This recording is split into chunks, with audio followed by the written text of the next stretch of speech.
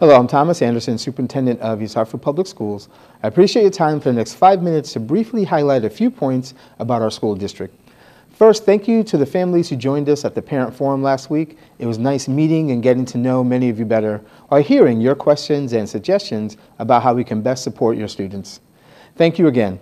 I look forward to seeing many more of you at our future family events. I did want to highlight a couple of points from the event, like bullying. Unfortunately, bullying continues to be a concern for some. And even if it impacts one child, it should be an issue for all of us, as it is for me. It's not enough to say be kind to others and treat other people how you want to be treated. We have to act, and it has to be a collaborative effort. I want all students to feel physically and mentally safe in each of our schools. We have some amazing staff who care and are always willing to listen. Students and parents, if someone is experiencing an issue, contact your school and please share with the person you're most comfortable with. We have very specific policies, protocols, and strategies in place to support students and for accountability. We must all work to be proactive to identify and support the needs of students who may be struggling in a variety of ways: stress, anxiety, and more.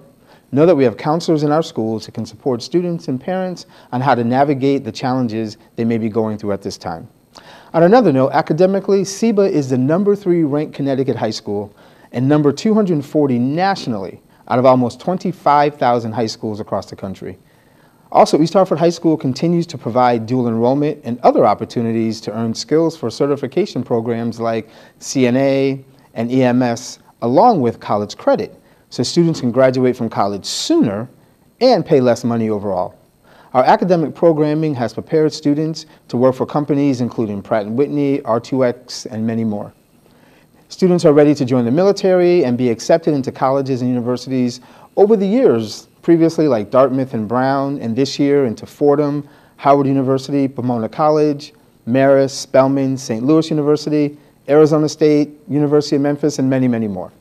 Our students are making it happen, and we will continue to support them to keep it going. I'm excited to share that our East Hartford Public Schools has received a $50,000 grant from the Connecticut Department of Agriculture to help us expand and strengthen our farm-to-school program. In partnership with our food services provider, Sodexo, we will enhance our school gardens so they are more accessible to our families, supplement field trip costs to local farms, and purchase equipment to process and store locally purchased foods.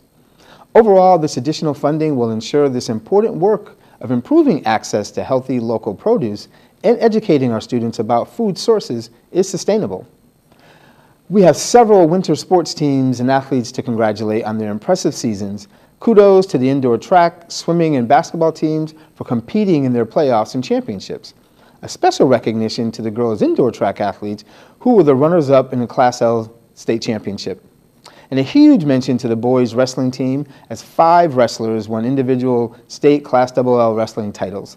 This is the first time in school history this many state titles were earned at one competition.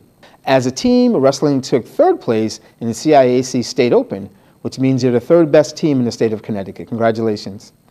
Intramural sports at elementary schools are a priority, and we'll be piloting opportunities for students in the coming months. Through a partnership with the Park and Recs Department, students will be able to participate in activities after school. However, you must have good school attendance, so please be on the lookout for more information. Summer program planning has begun. Please stay tuned and reach out to your school for details and reserve your seat for a quality experience this summer. Again, as always, thank you for supporting East Hartford Public Schools. We'll see you soon.